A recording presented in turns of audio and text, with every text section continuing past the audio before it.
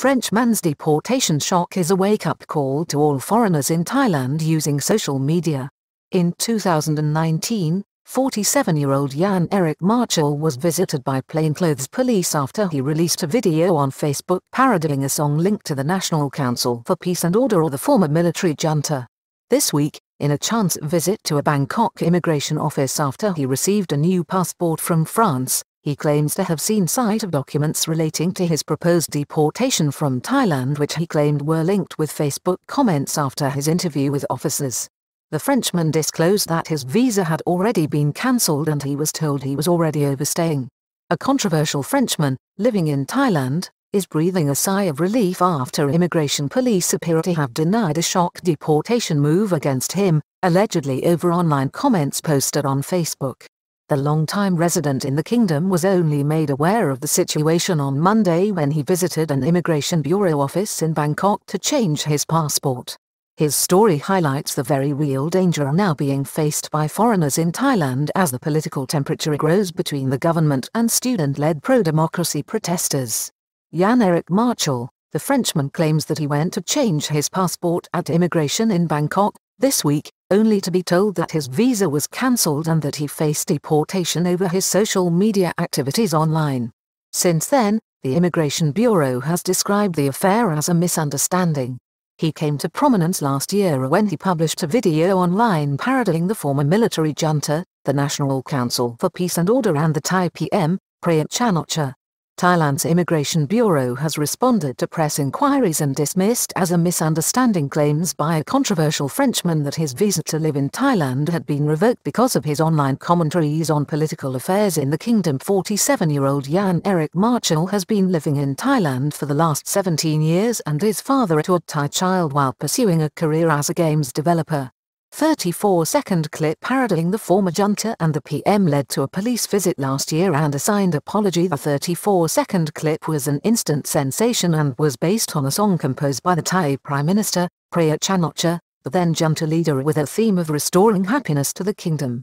The video and public reaction to it, last year, led to a visit by plainclothes policemen to Mr. Marchal's residence in an unmarked car, which resulted in his signing a memorandum declaring remorse for his actions and asking for forgiveness from the junta and the people of Thailand. Frenchman claims he was informed this week that his visa was cancelled and he was being deported. The latest scare for Mr. Marchal came, this week, on Monday, when he visited the one-stop visa centre operated by the Thai Immigration Police in the Pathan district of central Bangkok. The Frenchman was there to have his visa and relevant stamps transposed to his passport. However, he was told, instead, that the Immigration Bureau would be deporting him as his visa had been already cancelled. Mr. Marchal told the press that the immigration officer he spoke with appeared to have a file before him which confirmed his proposed deportation and also had details of his online activity. An officer told me that I would be deported. The reason given was my Facebook activity, he said. I could see that he had a file with a detailed report on my posts, although he did not let me read the details.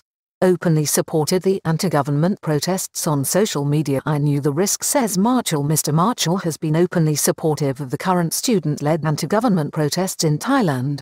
He also told reporters that he saw a document which dealt with his proposed deportation and mentioned his Facebook comments online, including one reference to the controversy surrounding the impeding of the royal motorcade carrying Thailand's Queen Suthida on the 14th of October in Bangkok, which led to 3 men being arrested and charged.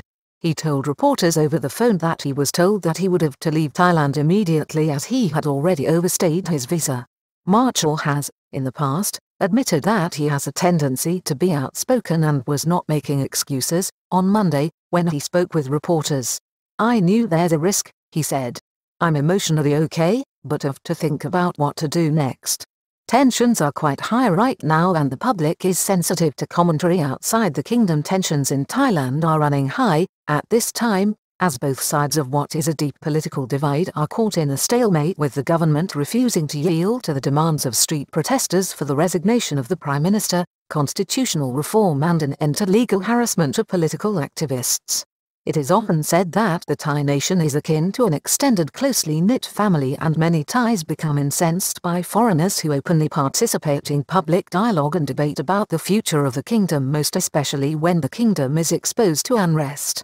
The population is deeply concerned about how Thailand is seen abroad.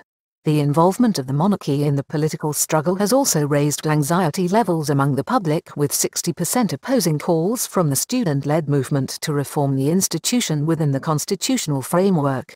National anthem assault incident on the 27th of October last, a 45-year-old food vendor wearing a red shirt attacked a 15-year-old schoolgirl in uniform for failing to stand up for the national anthem at a Uttaya railway station at 6 p.m. Since then, the woman has been charged despite issuing an apology, as police and senior officials are deeply concerned that the brewing political tensions in the kingdom may get out of hand. The incident has promoted a debate among some foreigners, living or currently staying in Thailand, as to whether they should also stand for the Thai national anthem, with many having been warned that not only is it disrespectful but that it is also illegal not to do so.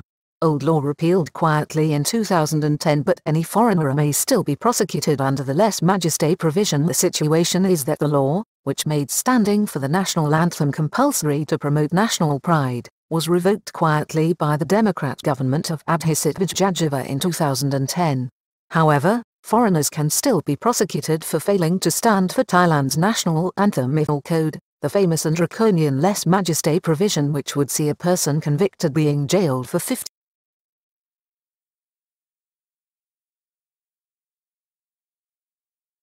years if found guilty by a Thai court. There have been incidences of prosecutions being instigated, on this basis, in recent times by the Royal Thai Police following complaints. Earlier this year, the Thai Prime Minister, Prayut Chan-o-cha, told the press that His Majesty King Ma Vajiralongkorn had asked him not to use the legal provision against his subjects. However, during the current anti-government protests, Thai authorities have used other charges under both the Criminal Code and the Draconian Computer Crime Act to bring prosecutions against those inciting unrest. Extremely inadvisable to show disrespect or make derogatory comments about Thailand's affairs for foreigners living in Thailand. It is extremely inadvisable to make remarks which are disrespectful of the Thai nation or the monarchy. Many foreigners take a keen interest in Thai political affairs, but should know that, for most Thai people, on all sides of the divide, derogatory comments from foreigners are not helpful and unwelcome.